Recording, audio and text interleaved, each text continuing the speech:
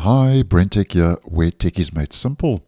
So yesterday I posted letting you know that Microsoft had broken the reset and recovery operations on Windows 10 and Windows 11 23H2 and Windows 11 22H2, where after installing the August 2025 Windows security updates, attempts to reset or recover the device might fail. Now, just to let you know that I have good news, and Microsoft, as I thought it would do, has released an out-of-band emergency update for the versions of Windows affected.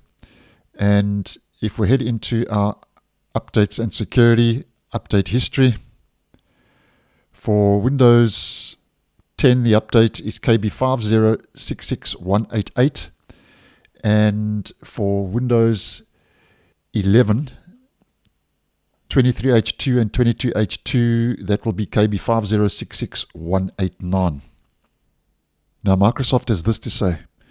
This update, 5066188 or 189, addresses an issue introduced by the August 2025 security update. So for Windows 10, that would be KB5063709, and for 23H2, that would be KB5063875, in which attempts, Microsoft says, to reset and recover the device were failing.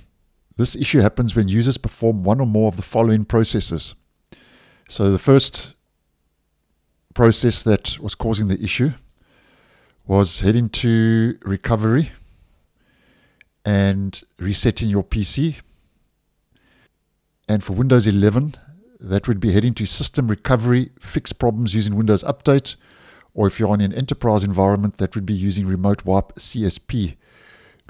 And as mentioned, if you were attempting to reset and recover, your device was failing using those recovery options. Now, I think that Microsoft rolling out the update so quickly, I think, is a move in the right direction. Although Microsoft did break the reset and recover, at least they were quick, as mentioned, to roll out this out-of-band emergency update 5066188. And by the way, the update is an automatic compulsory update. So I literally booted up my device this morning and I saw a notification in my system tray that the update had been installed and I needed to restart my device. So it's very quick. It's not a very big update and is a mandatory update. So if you were experiencing this issue, I would suggest just checking for updates, but I'm sure it would be on your device already because it is an emergency update, an out-of-band update.